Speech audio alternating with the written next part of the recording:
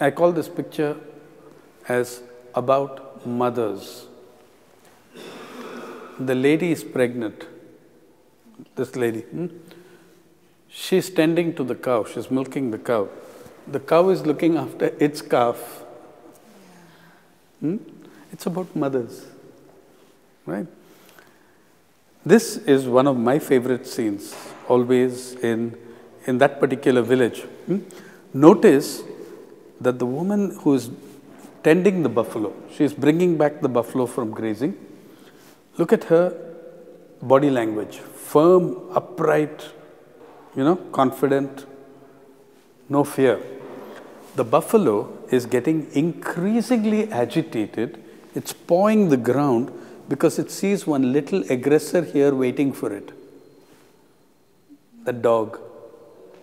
Every day they go through this charade. As she brings the buffalo through that path, the dog is waiting to harass the buffalo. Then as they come closer, the dog will start barking, the buffalo starts getting agitated and pawing the ground. The woman will pick up an imaginary stone and throw it at the dog. The dog will yelp as if he's been hurt, which he's not. And next day they will all go through the same scene again. Okay, it's like everybody feels this is mandatory, I have to do it.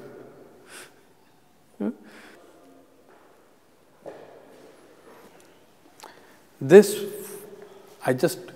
very honestly, I took this picture first and foremost, I took this picture because that nose ring was so beautiful. Isn't her nose ring beautiful? Yeah. That was the first thing. But then, when I thought, what a beautiful nose ring. And there's silver hair, white dress, silver hair, silver jadu, and silver nose ring. And then I noticed that the way she was bent and cleaning, it's like she's holding up the roof on her back. Like she's taking the weight of the roof. Figuratively, she does actually take the weight of the roof of her home. Here it looked almost literal. This is the weakest, most defenseless category of citizens in India. This is a Dalit woman in Rajasthan. Her name is Patasi Bai. She's carrying human excreta on her head. The so-called manual scavengers are all mostly women. Just like we say man days, but most of the work is done by women.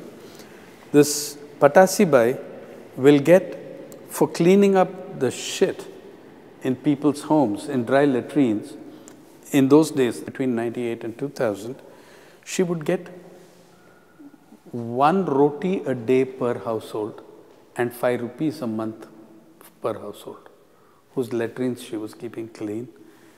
And it's a demeaning, humiliating, dignity-breaking imposition that the caste system and our caste societies make on human beings.